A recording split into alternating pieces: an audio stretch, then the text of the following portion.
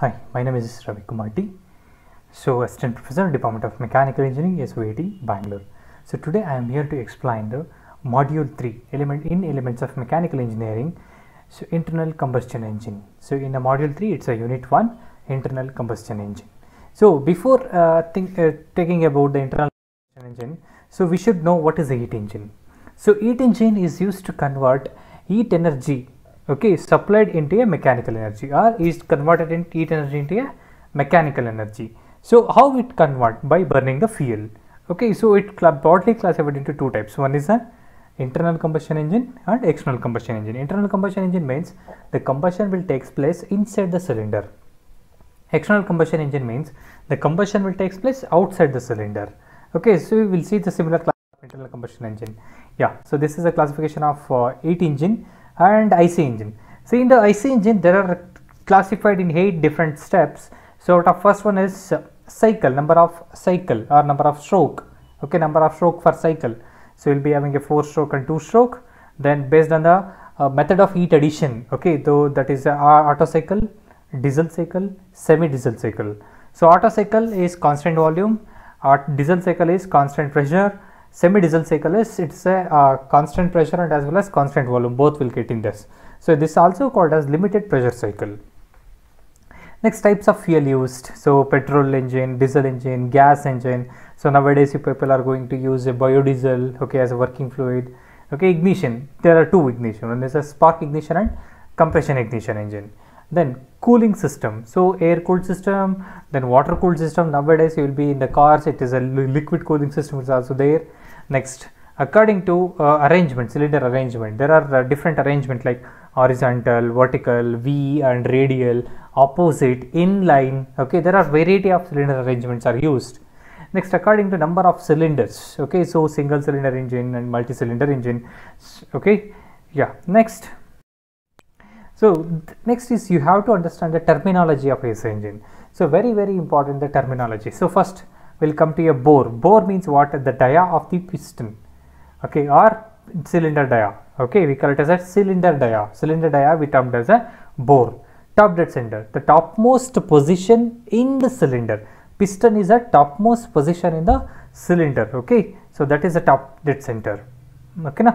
At the top dead center means which is very near to the cylinder head. So bottom dead center, it's a bottommost position in the cylinder. Piston reaches bottommost position in the cylinder, that is called as a bottom dead center. So next, stroke, the distance traveled between top dead center and bottom dead center. So that is called as a stroke. Piston traveled between top dead center to a bottom dead center, that is called as a stroke. See, this is a stroke. So next is what? See, this is a stroke. Next is what? Compression ratio. So compression ratio, before that you have to understand what is the clearance volume and what is the swept volume and what is the total volume. So clearance volume is when the piston is at top dead center, there is a gap between cylinder head and piston head. So that is called as a clearance volume. And swept volume. Swept volume is what? Rest of it. Total volume minus swept volume, clearance volume, will get the swept volume. This swept volume is always between the top dead center to bottom dead center. So what is the clearance ratio? So compression ratio is total volume divided by clearance volume. So total volume divided by clearance volume. So that is a compression ratio.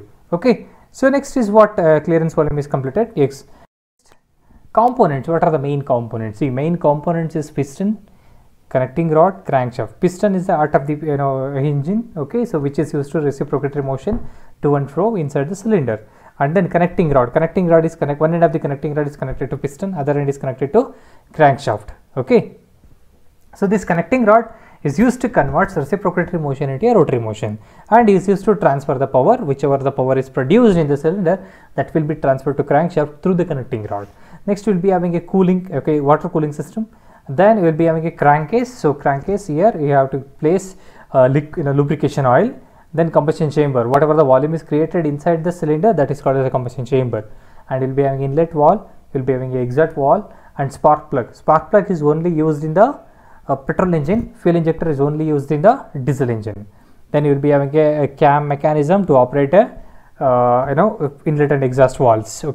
So in manifold, exhaust manifold and inlet manifold is there. So these are the main components of IC engines. Connecting rods, see, so these are the connecting rods and this is the crankshaft. Okay, main bearings are used. Okay, yeah. So next, mainly thing, very important concept. I'll come to a very important concept. So that is called as a 4-stroke petrol engine. See, 4-stroke petrol engine, you have to remember there are minimum keywords in 4-stroke petrol engine. What are the minimum keywords? So minimum keywords is 4-stroke petrol engine is also called as a spark ignition engine. It is working on constant pressure, constant volume heat addition cycle. This is working on Otto cycle. So fuel used is petrol. These are the main keywords you have to remember. One is spark plug is used, is also called as spark ignition engine. Petrol is a fuel used, Otto cycle, which is working on Otto cycle, and the heat addition is constant volume heat addition. Okay, so similarly you will be having a different 4 strokes. Okay, what are the 4 strokes? First one is suction, compression, power, exhaust. Okay, so suction, compression, power and exhaust. We'll see what happen in the suction, compression, power and exhaust step by step. Okay, so this is a complete process, complete working principle is updated here. Okay, we'll see step by step. Yeah, so first step is suction stroke. See, in the suction stroke, the pistons start traveling from top dead center to bottom dead center. While traveling from top dead center to bottom dead center, inlet valve is open.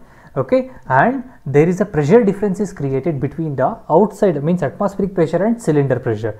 Due to this pressure difference, the suction of air fuel mixture will be sucked into a combustion chamber. Okay, so during this stroke, exhaust valve is closed, and to complete this stroke you require a half rotation of crankshaft.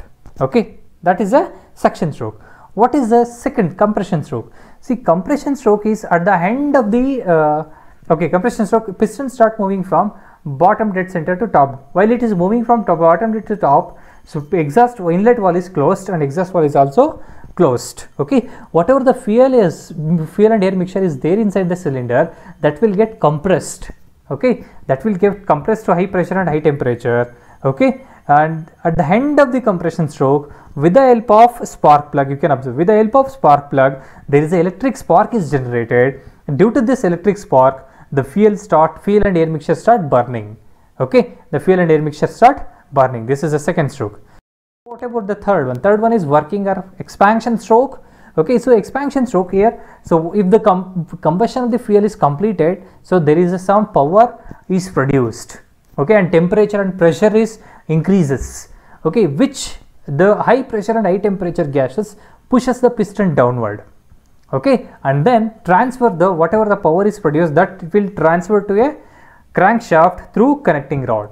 Okay, that whatever the power is transmitted to crankshaft, the power will be stored in the flywheel.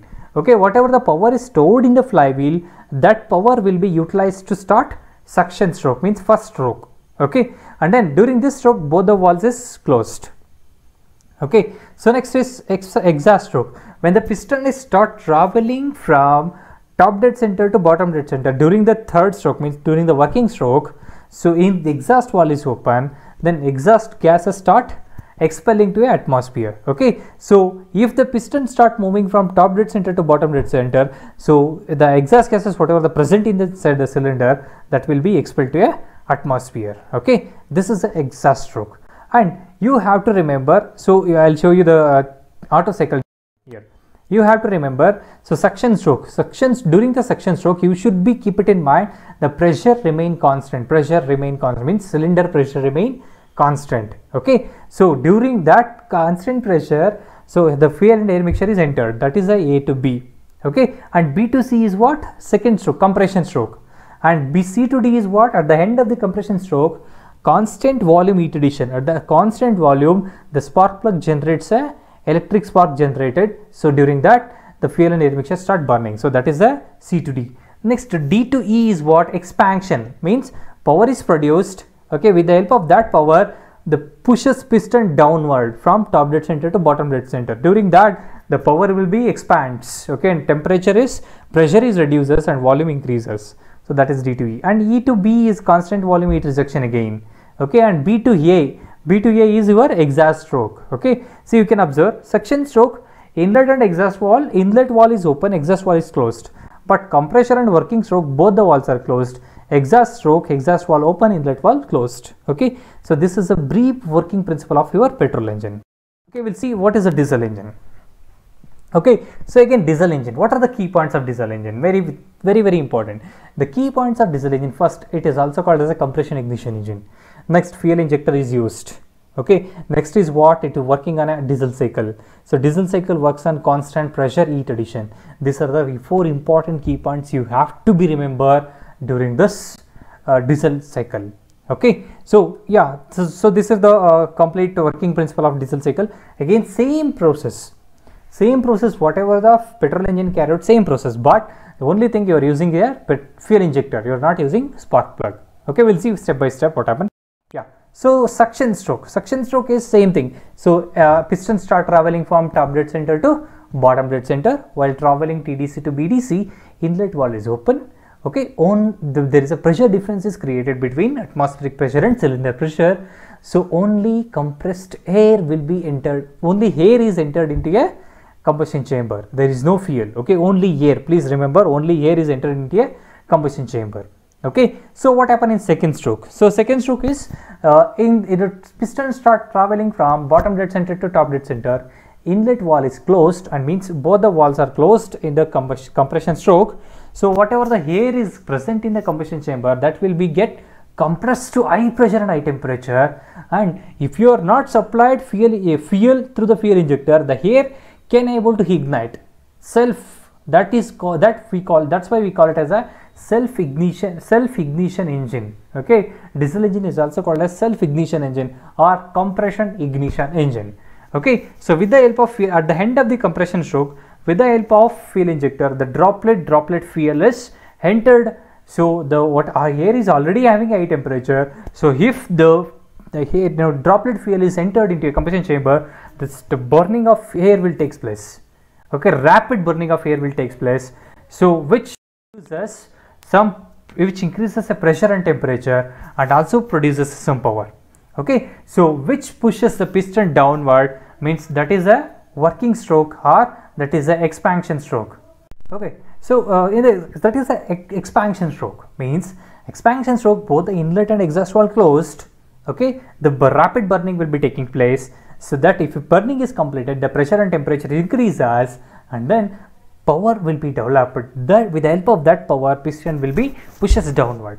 If it is pushes downward, pressure is expands. Okay, pressure is expand, and then so that power will be transmitted to crankshaft through the connecting rod. Okay, so next exhaust stroke is what? Again, piston start moving from bottom dead center to top dead center, because in the suction stroke it reaches to bottom dead, in the expansion stroke it reaches to BDC.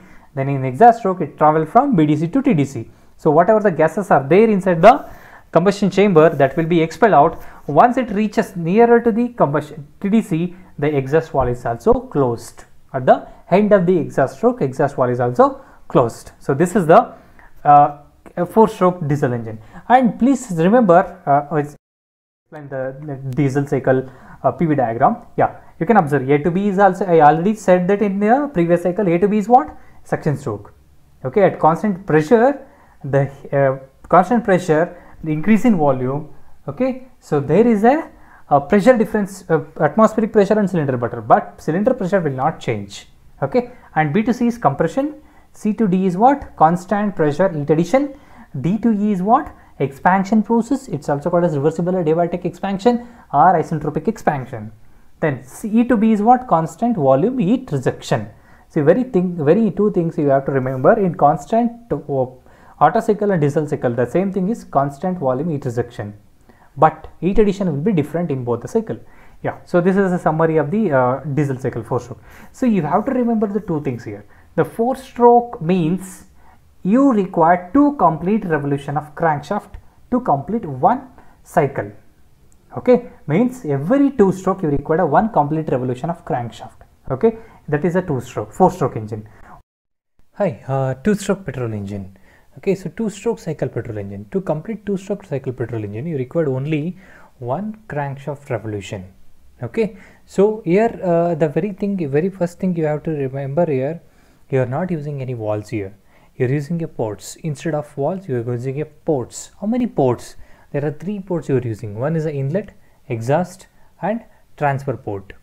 Okay, and next thing is this produces more power than the 4-stroke engine, almost double power. Okay, so it more power than the 4-stroke engine, and the emission will be more. So nowadays this 2-stroke cycle will be exhausted. Okay, so here the thing is very simple. What are the 2-stroke? One is a downward stroke and other one is a upward stroke. Okay, the same component. And here one more another thing you have to remember in this 2-stroke cycle is the whatever the fuel is admitted fuel air mixture will be directly entered into a crankcase. Okay, so it will not directly enter into a fuel injector, a combustion chamber. It will enter into a crankcase, then it is entered into a combustion chamber. Okay, so these are the constructions. Okay, step by step construction. So we'll see step construction and working of 2-stroke petrol engine. Yeah. Okay, so 2-stroke petrol engine. So first we'll talk about the downward stroke of the piston.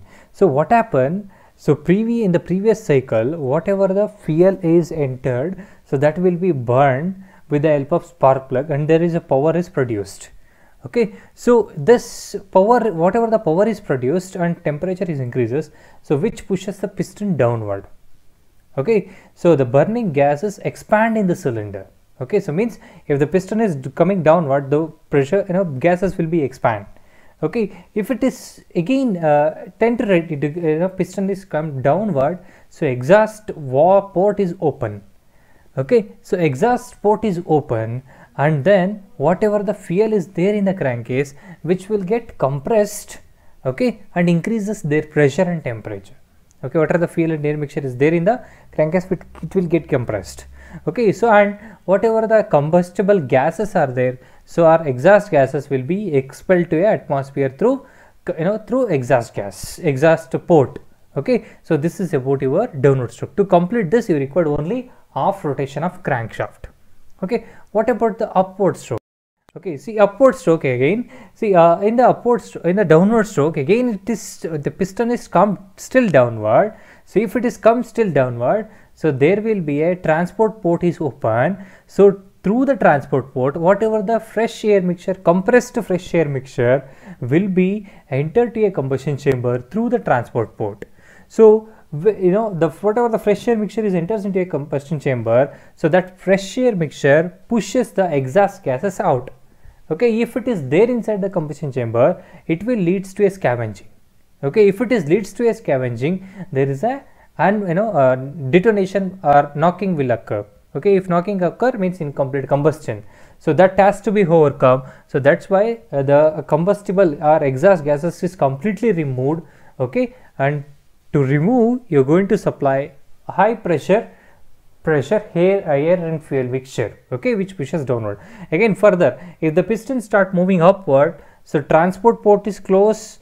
Okay, and transport port is closed, and as well as exhaust port is also closed, but inlet port is open. So if the inlet port is open, the fuel and air mixture is entered into a crankcase, and whatever the fuel and air mixture are there in the combustion chamber, that will get compressed to high pressure and high temperature. With the help of spark plug, the spark is generated. Okay, so the spark is generated, then the fuel air mixture start burning. Okay, and the combustion will complete. Okay, so after that again, which pushes the high pressure and high temperature burning gases, which pushes the piston downward. So if it is coming downward, again the downward process will start. Okay, so this is about your 2-stroke petrol engine working. Okay, so we'll see what difference between SI engine and the CI engine. What is the difference? So main difference is ignition will be taking place in with the help of spark plug, and ignition of the fuel will be taking place with the help of spray of the fuel, like a fuel injector. Okay, so next this is working on Otto cycle, and the CI engine will be working on diesel cycle. So petrol is used and diesel is used. And then next very important thing, fourth one, the mixture of air and petrol is drawn during a suction stroke. Okay, but here only air is drawn during a suction stroke. Okay, and the combustion will be taking place at constant volume, but here it will be taking place at constant pressure, and the compression ratio ranges from 7:1, 12:1, and here 16 to 20, and even it will go to 24:1 also. and fuel cost is very high, fuel cost is very low, and the power output in a petrol engine is less and diesel engine is more power output. Okay, so next, difference between 2-stroke and 4-stroke engines. Okay, very simple. In the 2-stroke, you require only one complete revolution of crankshaft to complete the 2-stroke cycle, but here you require 2 complete revolution, and power is developed during each revolution of crankshaft, because only one revolution of crankshaft, but here you require alternative revolution of crankshaft. Okay, and in the 2-stroke, flywheel is not necessary because you will not store any energy, but in the 4-stroke you require a flywheel is necessary, and 2-stroke you are going to use a ports. Okay, 2-3 ports you are going to use, but here only 2 valves you are going to use. Okay, and in the 2-stroke the charges are admitted, means fuel and air mixture is admitted into a crankcase first, okay, then to a cylinder, but in the 4-stroke it is different, like enters into a combustion chamber, okay, directly into a combustion chamber, and working is simple in 2-stroke, but in a 4-stroke working is a bit complicated. And next, exhaust gases are driven out by the piston during exhaust stroke. Okay, but here exhaust gases out by incoming the fresh charges. Okay, so these are the difference between 2-stroke and 4-stroke engine, and this completes the IC engine chapter module 3. Okay, so module 3 unit 1. Okay, now this complete. Thank you.